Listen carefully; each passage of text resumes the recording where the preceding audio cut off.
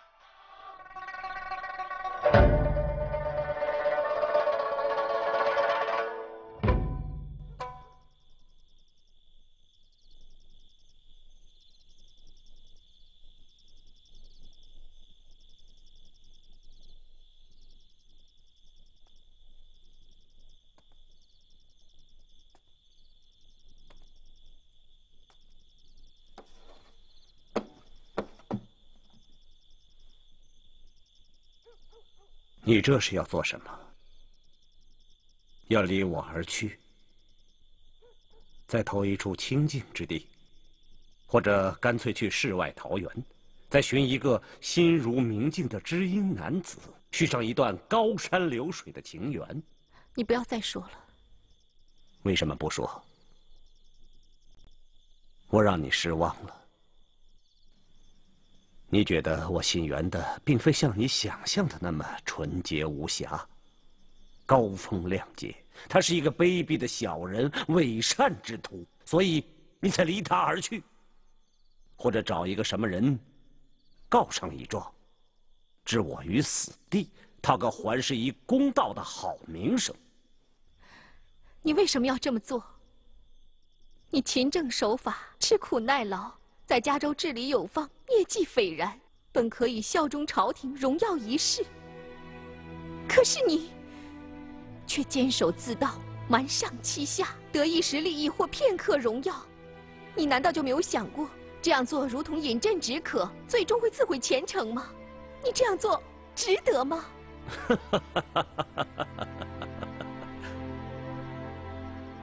子瑜，难得你心清如镜，说的是句句在理。换了别人，我也会慷慨激昂一番，说的也不比你差。我吃苦耐劳，忍辱负重，目的何在？纵然才高八斗，无人提携，熬到何日才能出头？人生苦短呐！我袁某10几年不得提升，苦熬苦守，为什么？朝中无人莫做官，囊中羞涩难进城。我袁某吃得起苦，但我不想一辈子吃苦，听人使唤。我袁某并非爱财之人，可是我不想总是捉襟见肘。谁都知道，唯有投靠权贵，仕途才能通畅。可是京城的府门险恶，没有钱是万万不能。可是钱从何来？强征暴敛，勒索百姓，会激起民愤。怎么办？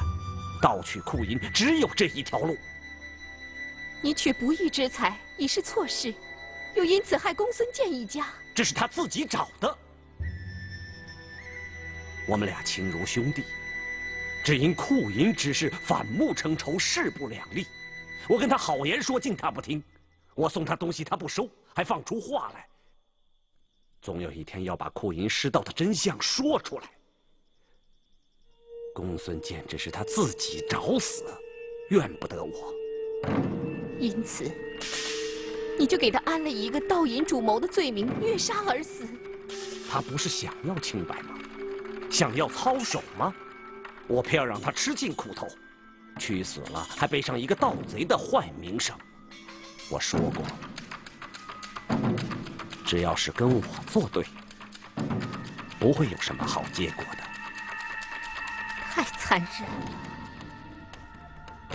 是的，古人说得好，顺我者昌，逆我者亡。我袁某做事亦遵此信条。想跟我作对，我必将他置于死地，绝不饶恕。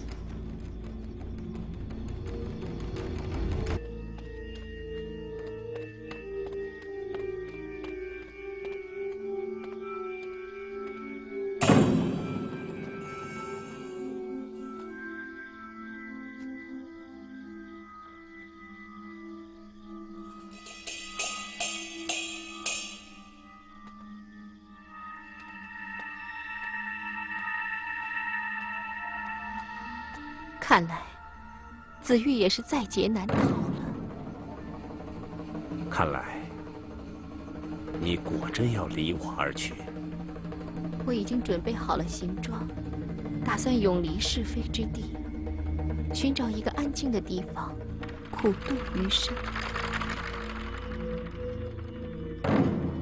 就为这点事儿，你就心生绝念？不顾你我往日情谊，也不想再回头了。子玉，心灰意冷，覆水难收。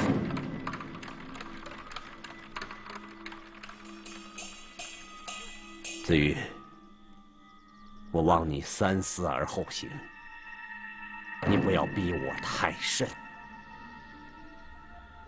是我逼你吗？哼！袁大人，你把自己说得太委屈了。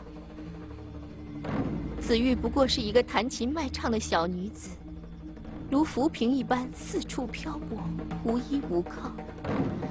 本想寻找一棵大树寄托此生，谁知这棵大树的内心已枯朽不堪，行将倒塌。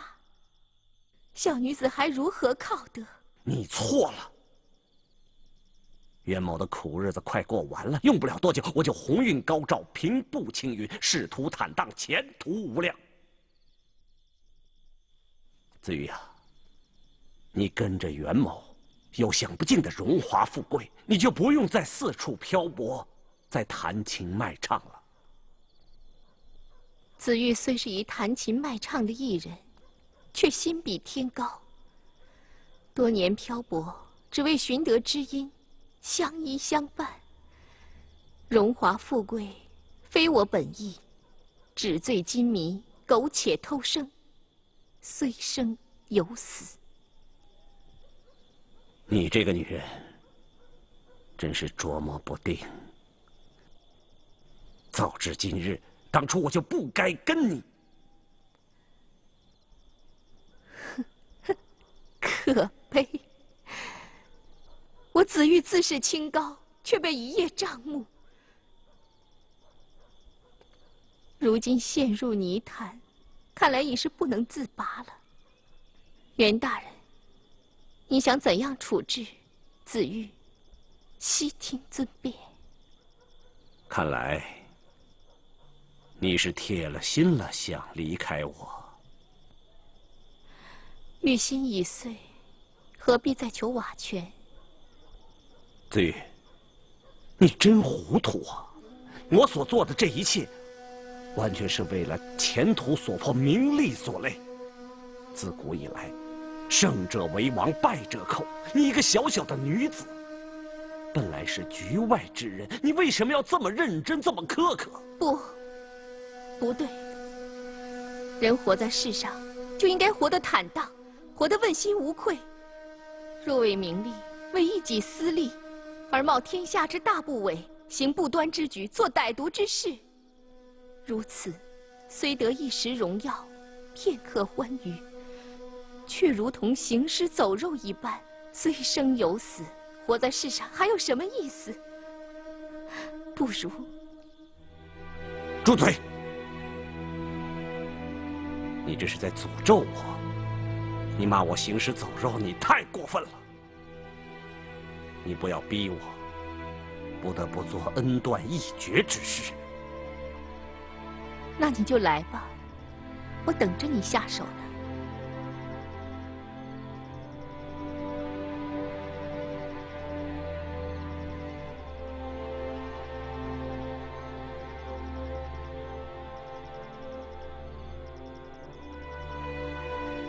你走吧，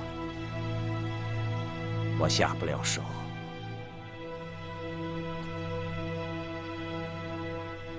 那我可就走了。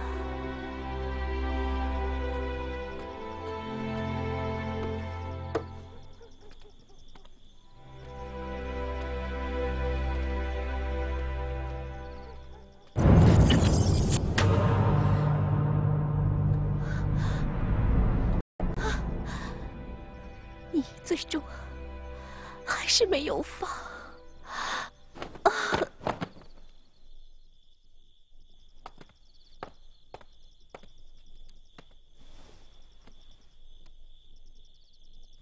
我告诉过你，跟我作对的人都没有什么好结果，你也不例外。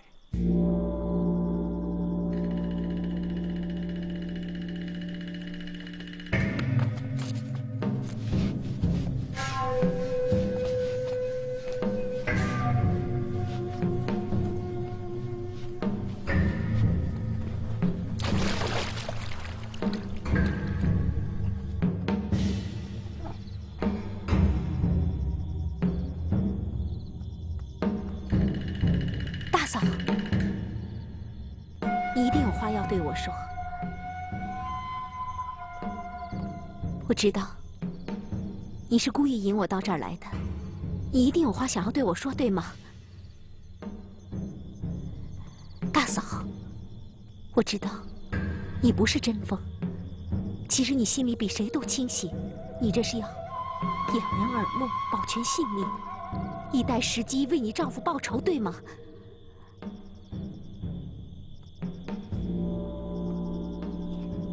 大嫂，大嫂，你知道，宋大人他是奉旨到加州来查库银失踪案的。想必你早已对宋大人的一举一动都看得清清楚楚了。大嫂，你要想为你丈夫报仇，你就应该开口说话，把你知道的都告诉我们。大嫂，能对我们说吗？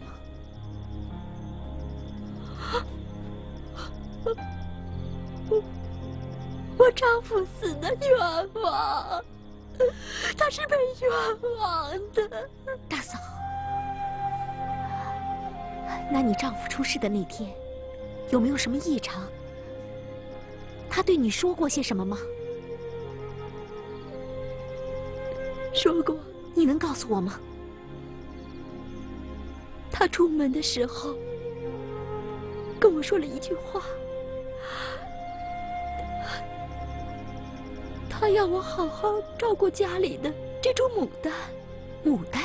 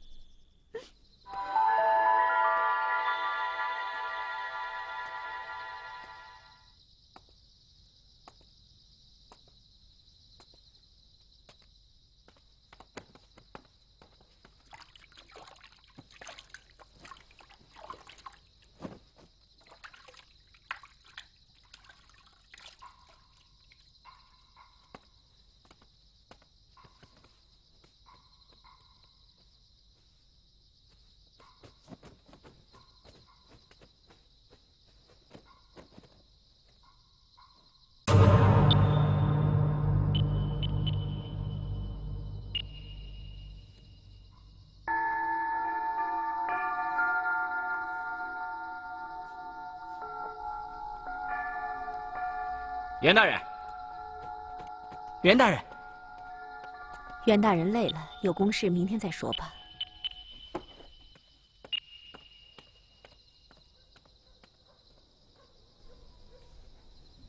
袁大人，京城来报，明日户部、吏部、御史台的几位大人一齐来加州，来验收那20万两失而复归的库银。什么？户部、吏部、御史台的几位大人同时到加州，为那20万两失而复得的库银。是的。请问大人，明日迎候之事该如何安排？明日我要大摆宴席，迎接从京城来的几位大臣。哈哈哈哈哈哈！我袁某出头之日到了。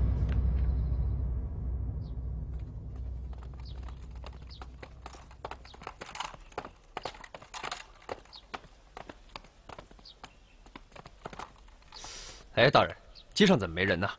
可能是到河边看热闹了吧。快走，晚了就赶不上好戏了。几位大人请。大人请。大人一路辛苦。这边。加州通判袁捷，恭迎几位大人。请起，请起吧。谢大人。加州知州范方何在？在。各位大人，卑职在。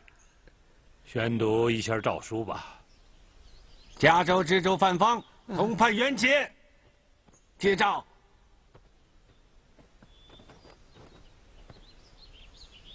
革去范方知州之职，遣返原籍，永不录用。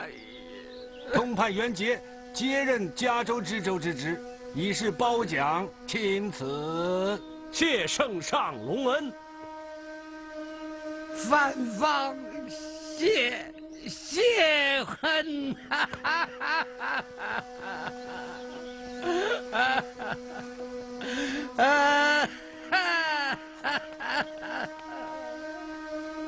谢大人，谢谢各位大人，谢谢。哎，宋慈呢？宋慈不是来加州查案的吗？人呢？是啊，他在哪儿呢？冯大人来了，怎么这副模样？昨天晚上干嘛去了？岳父大人，你这奉旨查案的提刑官怎么这时候才来啊？各位大人，宋慈昨夜勘察线索，一夜未睡，又淋了大雨，所以狼狈不堪。迎接各位大人来迟了，望各位大人见谅。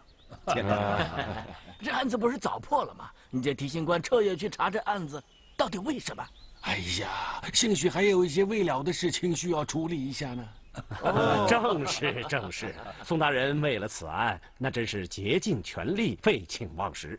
袁某是大为感动，深为敬仰。宋大人，为了此案，你我携手合作，那是十分融洽。望几位大人在圣上面前为其请功嘉奖。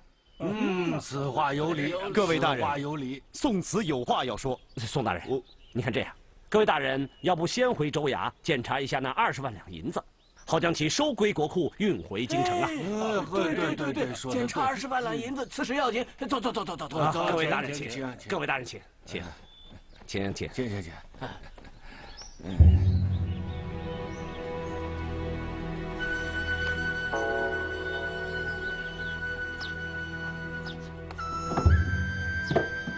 哎呀，太好了！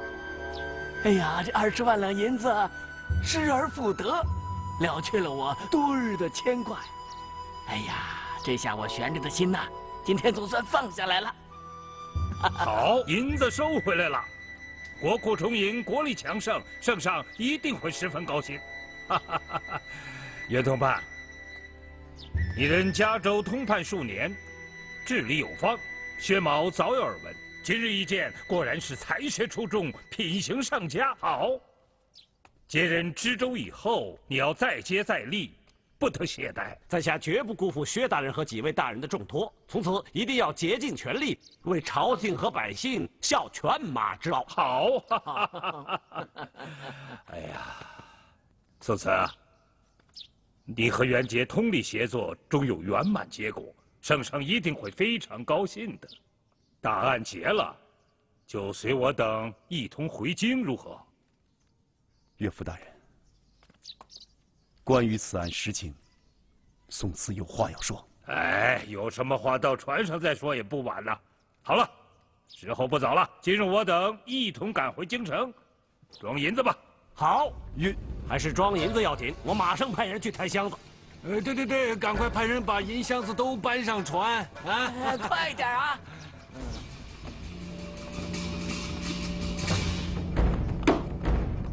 慢！宋大人，你要干什么？各位大人，事到如今，宋慈只好实言相告了。宋大人，你不要让几位大人太扫兴，更不能让薛大人脸上太难看了。既然你我是同科进士，你不看僧面也要看佛面。袁通判，我身为提刑，受命于皇上，岂可为了颜面不顾大是大非？各位大人，加州库银失盗一案，疑点多多。库银失盗一案主犯公孙健身受酷刑被割舌而死。所谓犯方窝藏官银，那更是无稽之谈。袁大人，这20万两银子真的是失盗那20万两吗？此案疑窦丛生，跌宕起伏，恐怕袁通判袁大人也无法自圆其说。各位大人，此案有莫大的冤情，这是一个天大的阴谋。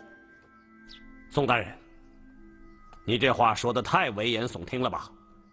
那你向几位大人说说，此案有什么冤情，又有什么阴谋？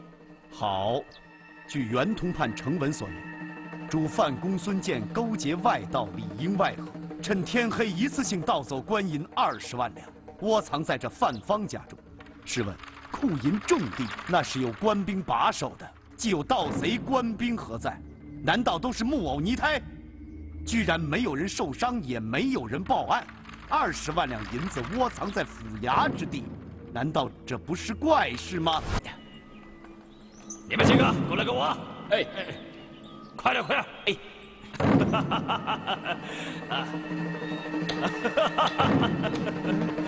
快点跟我挖！快点，快点！快挖，快挖！他这一说，倒是有些蹊跷啊。哎，宋慈啊，你接着说呀！啊，盗贼既走，谁人能证明内贼就是公孙健？公孙健被捕入狱，严刑拷打，死去活来，而且被割掉了舌头，堵其喉管，使其发狂而起，自撞墙壁而死。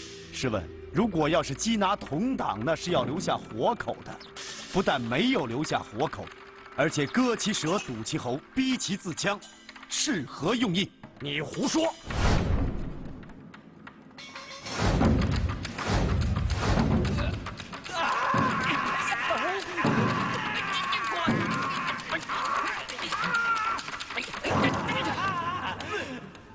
疑犯既死，案例需验尸备查，加州衙门却趁夜黑人静之时，偷偷埋尸于荒野，未作坟堆，亦无标识。多亏牧童窥见，才找到了公孙健的尸体。宋慈验过其尸，惨状令人发指。各位大人，这里有验状在此，请各位大人过目。竟有此事？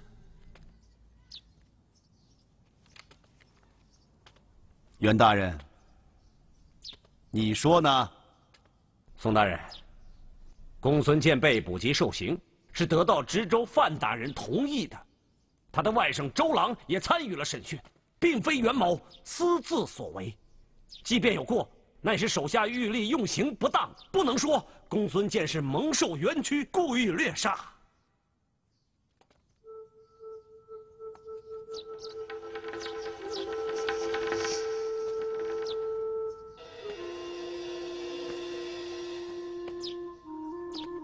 吴奎，在，可是这样啊？这都是周郎吩咐在下所为，实在是出于无奈呀。那周朗呢？这人已经逃之夭夭，没了音信。冯大人，周朗不过是个小角色，他不重要。公孙健的冤情，该由他妻子来作证。来，带公孙妻。哎，这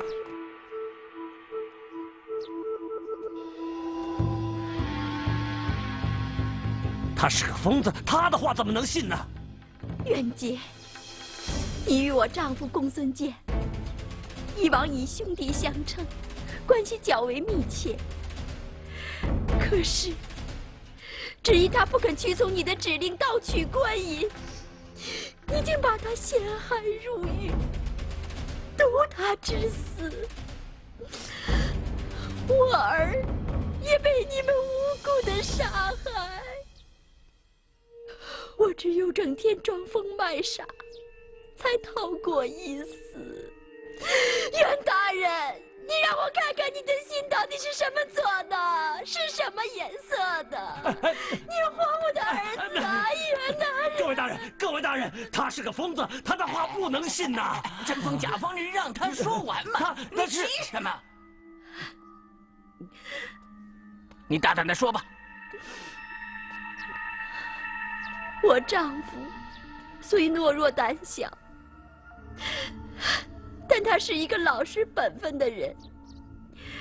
前几次，袁大人以借为名，从库中拿走了10万两银子，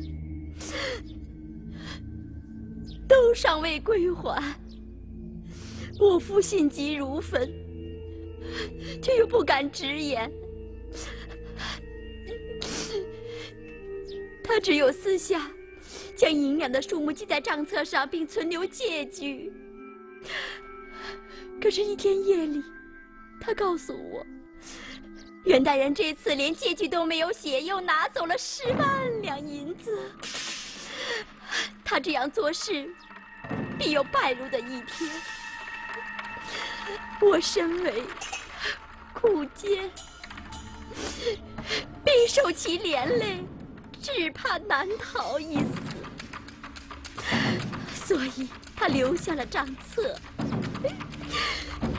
以示他的清白。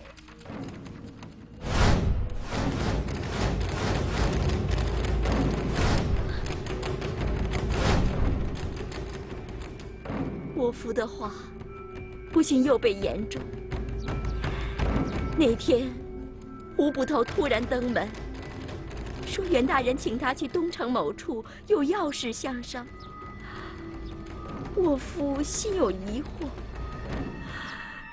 可是，在胡捕头的再三催促下，他不得不随其出门。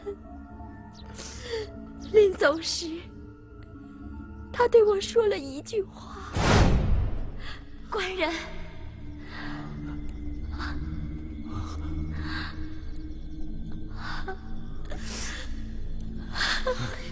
官人，官人，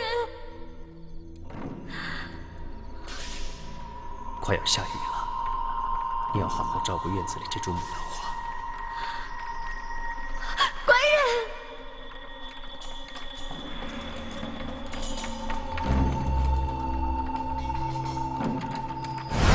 那时，我并不清楚我夫的话意，后经宋大人手下提醒，才从我家那株牡丹下面挖出了他埋于地下的账册。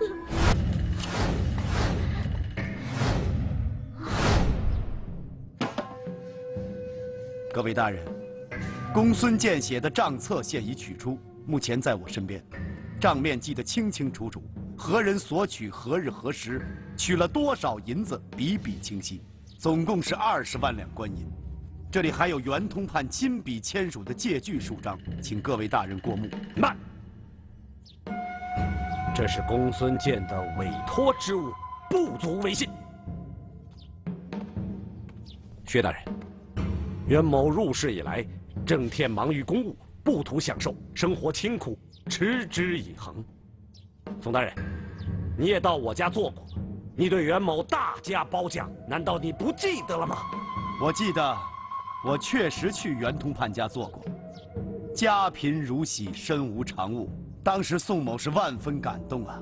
我还说天下官员要都像你这样，哼，那真是大宋的清平盛世。既然如此，袁某何来贪婪之心？斗胆私吞官银，那是洋洋20万两啊！大人，袁某一家3口只需平房3间便可安息，1日3餐只需粗茶淡饭，便已心满意足。我要那20万两银子有什么用？再说，我又能把那20万两银子藏在何处呢？各位大人，昨天我手下的一差到我府里去，里里外外就是挖地3尺的搜查了一遍。我家的家产只不过10余两，难道还要我变出这20万两银子吗？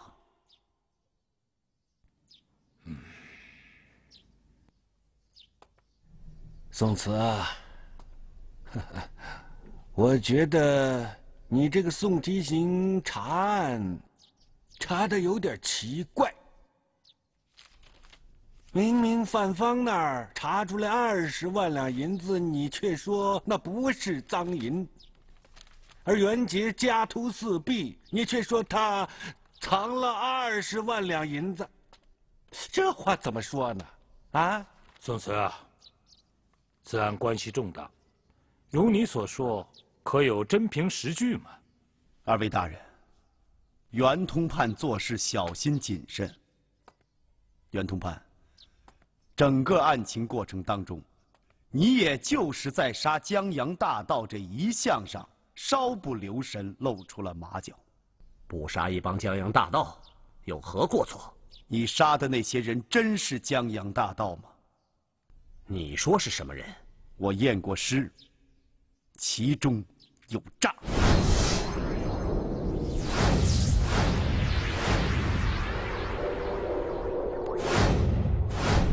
经仔细检验，那几个被杀之人脚底板宽大如扇，脚趾散开，且有厚厚的老茧，这说明是常年站立船板所致。手上也有老茧，这是常年收放渔网勒刻而成。所以说，那几个所谓的江洋大盗，不过是几个老实巴交的渔夫罢了。胡捕头何在？宋大人，你枉杀无辜，该当何罪？宋大人，我是奉命行事，不得不为啊！求宋大人饶命，饶命啊！袁杰，你也是贫苦人家出身，那几个渔夫养家糊口、捕鱼为生，与你何仇何怨？你将其乱刀砍死，还扣以恶名暴尸郊野，你良心何在？事到如今，还有何话讲？宋大人，我袁某查案心切，手下有失误之处，在所难免。哎呀，宋慈啊，本案中的是是非非就不要扯得太远了，要紧的是20万两银子到底怎么回事啊？宋大人，你说我盗走了库银，那么你知道我把库银藏在何处了吗？按说要找到你藏的东西，应该是非常困难的。但是无独有偶，巧得很，我还就是在加州找到了你藏匿的银箱。你胡说！袁杰，我曾经对你说过一句话：若想人不知，除非己莫为。虽然你做事谨慎，但难免百密一疏，功亏一篑。各位大人，你们这次来加州不是要收取官银吗？巧的是，宋慈在加州某处也收取到一批官银，咱们一块儿送回京城，岂不更好？真有此事？哎呀，宋提刑说有，想必就有啊，能多收些官银，这不是更好吗？啊，走，咱们跟着宋提刑去看个虚实。走。走。袁大人，是你在前面带路啊，还是在后边跟着呀？既然宋大人说有，当然是你在前面带路，我在后面跟着，只是看看热闹罢了。好，各位大人，请。请。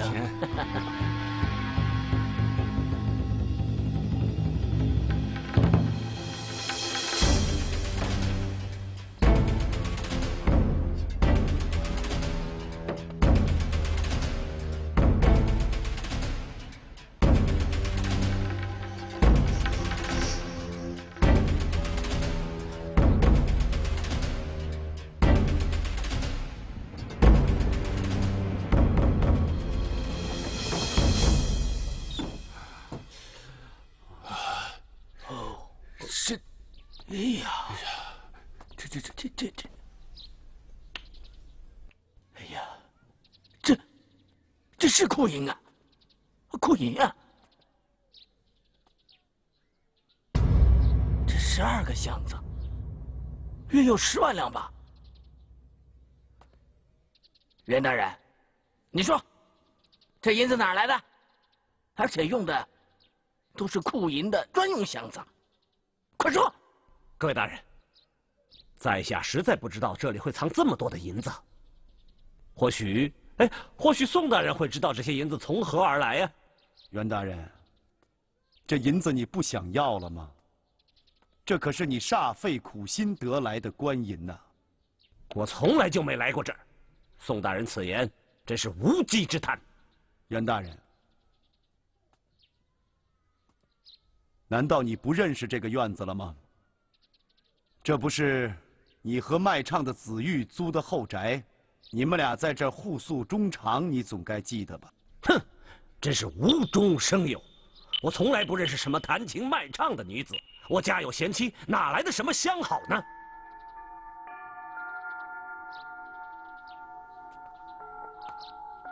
紫玉，